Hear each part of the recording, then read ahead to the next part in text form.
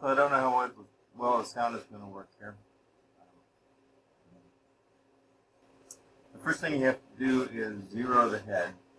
I found out that the carbide bit conducts electricity just fine, so what I do is I put this metal plate here underneath the bit, and I put this clip on the bit, and I slowly lower the bit down onto it until it makes contact, and then I have an exact XYZ of the top of the piece I'm working on. So let's go ahead and do that. First you have to load a little short G-Field program to do that.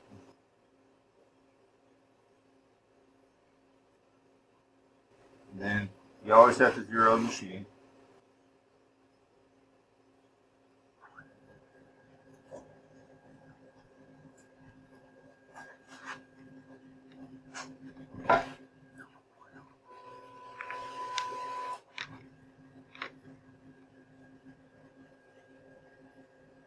What I found is this boards are never flat. It's springing up. And it springs up a little bit here, so what I do is I actually cut significantly thicker than the board. So I'll start at the very top and it cuts through it.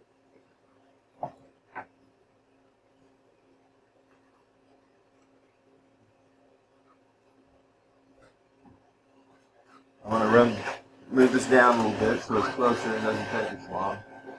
And then I'm going to slowly run the bit into the proper plate.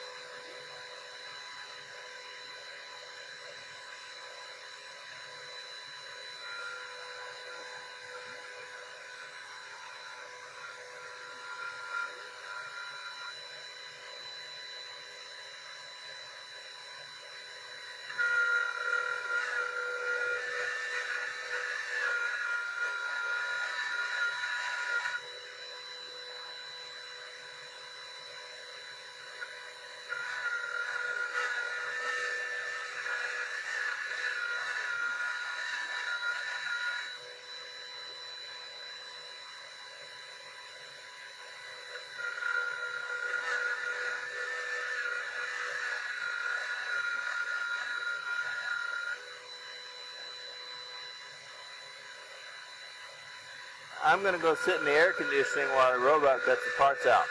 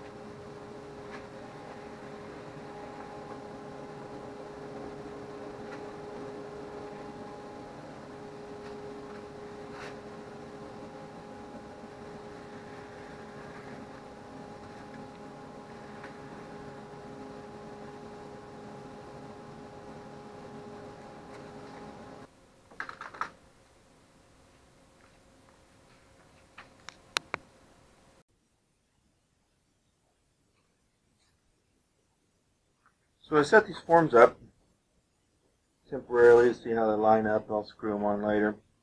And I noticed that this right here is poking up higher than this. And then there's actually supposed to be, I believe, what's called an inner stem and an outer stem here. It's supposed to be an inch thick, and that's about an inch. It's a little bit over an inch wide. And, but basically what it means is I have to trim this here.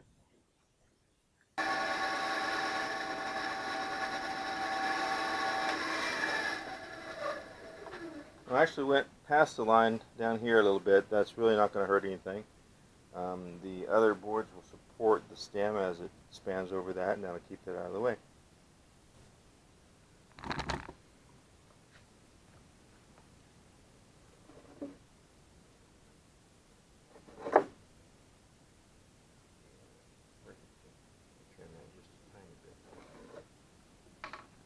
See where I didn't quite get it. Down all the way there. My favorite tool.